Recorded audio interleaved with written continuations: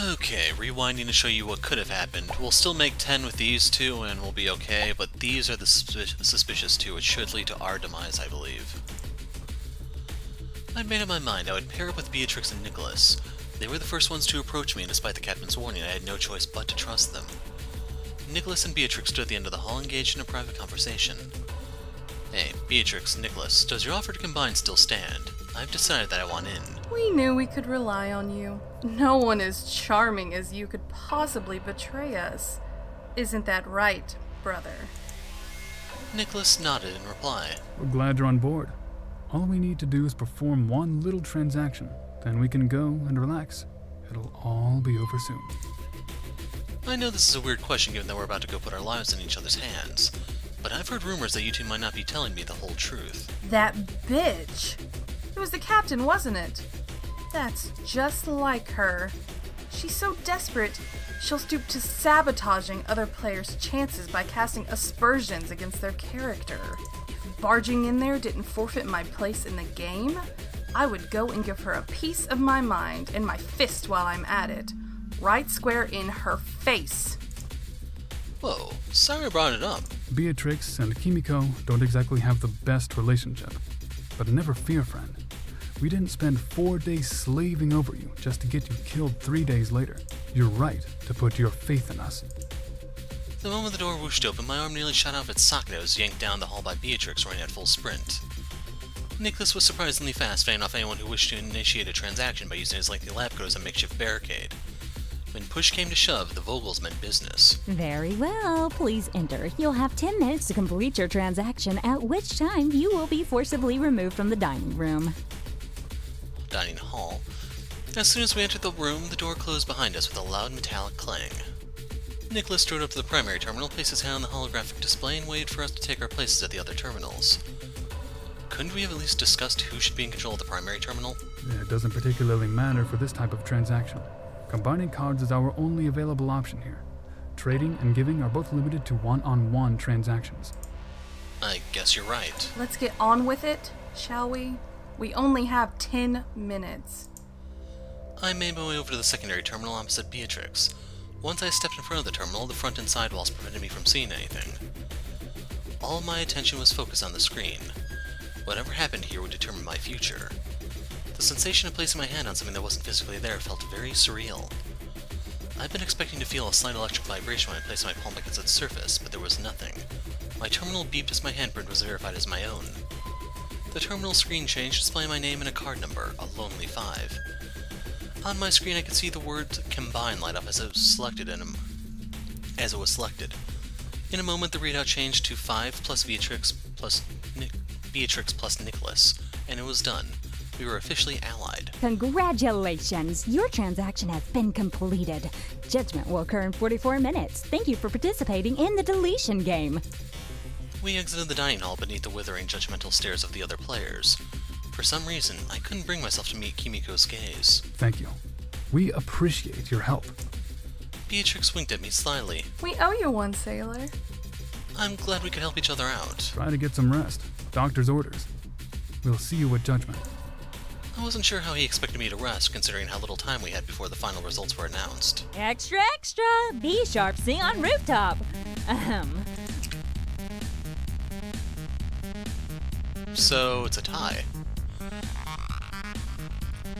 So, this will give us a moment. So that tells you the captain had the 9 card, and I don't remember the other dude's name who had the 1. So we have 2, 3, 4, and 1 making 10. The 10 card, the 9 card. And this was my big question. When you go over 10, does it reset down to 8, or does it still stay at 18 and we automatically beat the 8? Time seemed to slow to a halt as I read the scoreboard in terror. Blood rushed through my eardrums, drying out all sound. My body grew cold and numb as I discovered how it felt to be betrayed for the first time in my life. I had the lowest number on the board. Not really. I was going to die. But We only just met him. We can't lose our new friend already.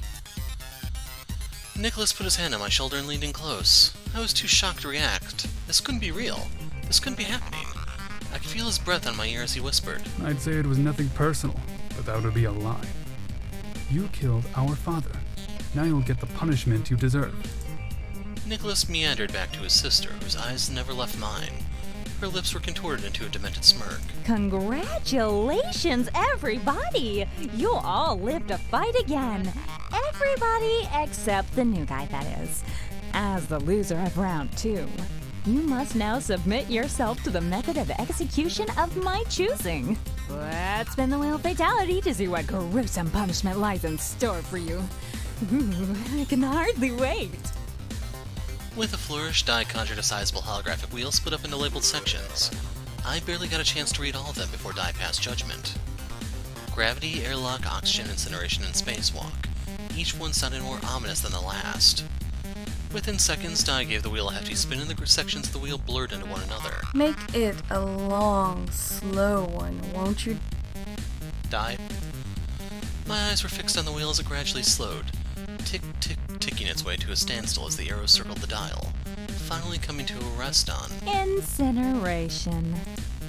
Please no, anything but that! Perfect. Well done. No time like the present. Let's head on down to the furnace room, shall we? I won't go, I won't! Feel free to refuse, but for every second you push the issue, I'll be decreasing the amount of oxygen flowing into the room. That's gonna make me even harder to burn, won't it? With that in mind, could we speed things along a bit? Any help here would be greatly appreciated. Beatrix shot forward and clamped her hands around my waist in a vice-like grip, catching me completely off guard. I struggled to free myself from her grasp, but Nicholas soon followed his sister's lead, grabbing hold of my arms and twisting them behind my back. He thrust me towards the door and proceeded to frog march me down to the furnace room at a brisk pace. I don't even know what frog march is. I fought against Nicholas's iron grip the whole way down to the furnace room, even when faced with my own imminent death, as an instinctive primal urge to survive prevented me from giving in. It didn't matter if I knew that Nicholas was stronger. I was desperate, fighting for my life with the ferocity of a wounded beast. Cowed, but still dangerous. It didn't take long for us to arrive at the furnace room. No amount of kicking or screaming had managed to slow our progress. Nicholas threw open the glass door, shoved me unceremoniously into the scorching heat of the fire, and shut the door in my face. My skin instantly began to sting upon entering, bursts of pain shooting through my nerves as the blaze licked at my legs. Company, fall in. Huh, even a little girl saluting. The tongues of flame had begun to blacken my uniform as Kimiko shouted. Searing pain jolted through me as violent blistering welts started forming on my exposed skin. Research officer, you have served honorably aboard the Everett during your short time with us. Company, salute. Liar, liar, pants on fire unlocked. The entire line saluted in unison except for the Vogels. The pair of them simply fixed me with a wicked glare. The shadows cast by the flames played over their faces, lending them a demonic aspect. The flames danced across my skin, bringing with them a new bout of torment. Animalistic howls racked my body as I shrieked, unable to bear the pain any longer. My charred skin was starting to slough off, separating from the muscle underneath in dry flakes that were virtually indistinguishable from burnt scraps of paper. I clamped my eyes shut, sickened at the sight of myself. Keep in mind, realistically, he would have lost vision already. The sheer heat of the room would have dehydrated his eyes to the point where they could not stay open if he wished to continue using them. And I should also mention, he should not really be able to scream at that temperature. It'd scorch his lungs, and that would be it. The putrid smell of my own burning hair and flesh mixed with the smoke pouring off of my flaming body, forcing its way down my throat and scalding my lungs. I began to cough violently in a vain attempt to expel the smoke from my lungs, struggling for breath between fits of coughing. Like a fish out of water, I desperately gasped for air, but there was nothing left to breathe amid that blazing inferno. Some part of my mind dimly realized that I was asphyxiating. The disgusting squelch and sizzling sound of fat and muscle roasting as it cooked suddenly seemed so far away. As my consciousness faded to black, the last thing I ever heard was the sound of my agonized screams, ricocheting throughout the room, wordlessly pleading for death. You have died. So there you go, the first of the alternate routes. So load game real quick. This is the next junction point. I don't know how I'm gonna do this just yet. We'll figure it out as we go. But you got to see what happens, and hopefully you enjoyed the little barbecue.